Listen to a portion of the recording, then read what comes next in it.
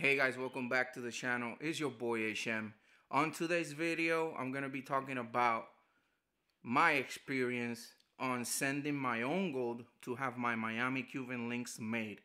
One from Grimal, the other one from Daniel's Jewelry Inc. So let's get the video started.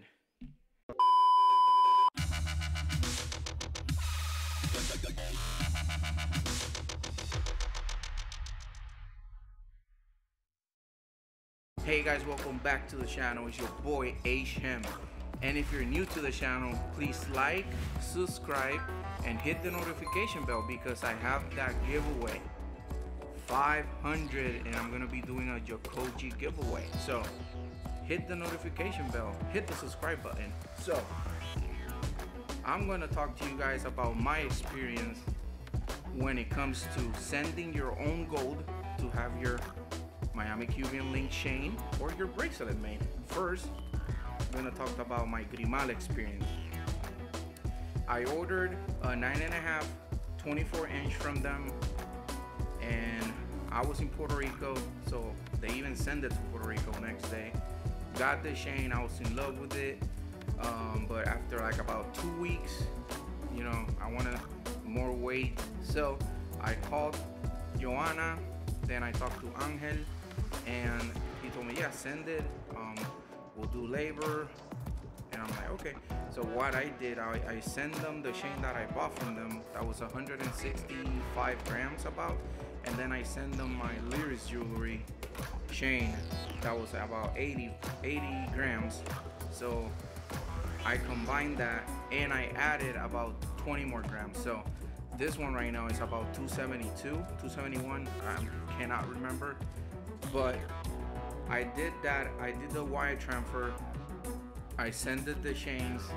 It took 11 days and I already had my chain shipped to me. So what happened when I got that chain was that one of the links around this area was kinking up. So talk to Grimal.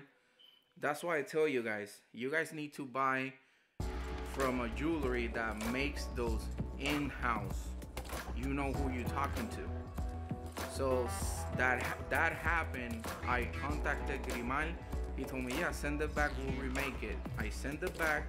I had my chain back again in 10 days, and it's perfect. So I want to thank Grimal. I want to give a big shout out to Grimal, you know, because he took care of me, and I know that if you buy from him, you're gonna be taken care of. So it was a great experience. I don't regret it. I am gonna be upgrading to a sleek lock, and I'm gonna add more weight, so that is coming sooner than later. On Daniel's Jewelry Inc., I had an 8mm bracelet from Lyris. I had a couple of gold rings, and I had a 6mm on rose gold from Lyris also.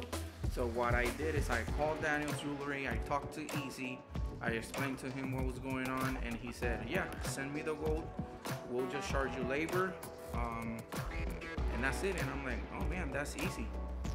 So basically what I did is I went to the post office, I sent the package on the next day. I'm gonna tell you guys a side story. That package got lost. I sent it next day and they lost it, and I was freaking out. I called the store, they're like, nope, we haven't received no package. I was just tripping. I made a case with the United States Postal Service. They could not locate the package. I was freaking out because I sent them about 90 grams of gold.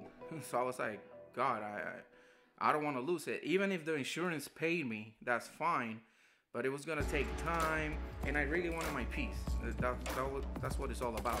I just wanted my piece. So they couldn't find the package.